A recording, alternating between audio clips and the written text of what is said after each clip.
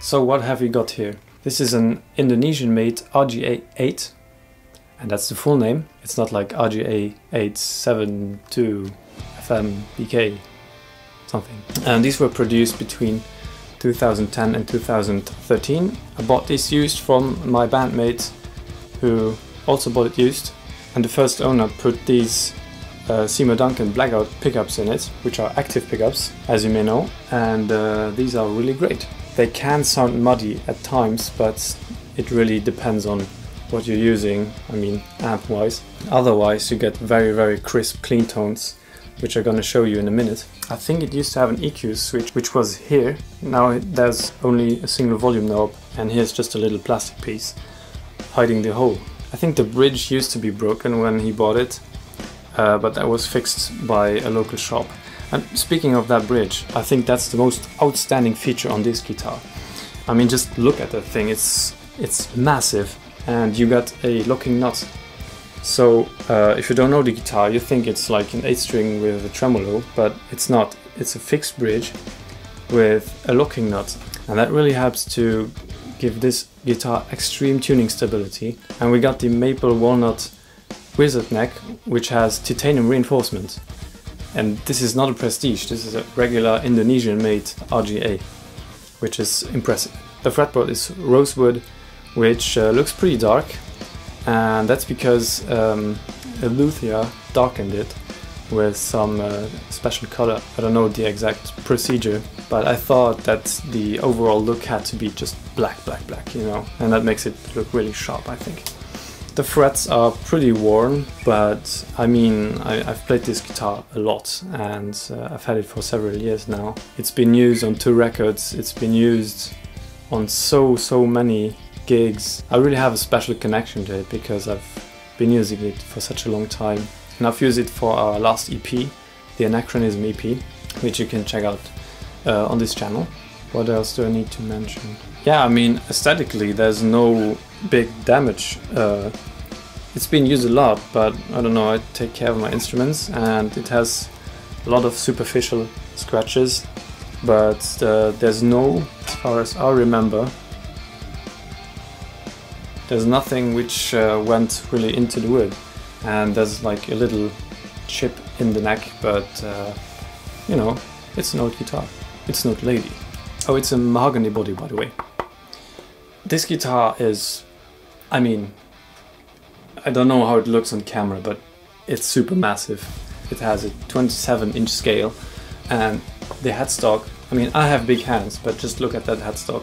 It's like, yeah, it's bigger than my hand, but it's not that heavy, actually. Of course, it's an 8-string, it has some weight, also because of the mahogany body, but I've played full shows with it, and yeah, it works. The playing comfort on this guitar is outstanding. It just plays like butter.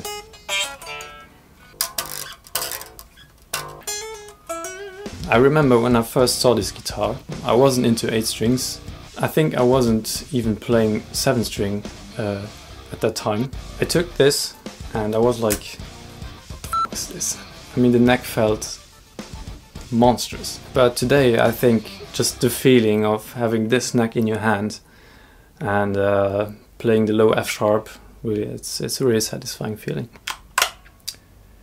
Yeah, I think that's already pretty much it. So now we're gonna just take a listen to what this sounds like.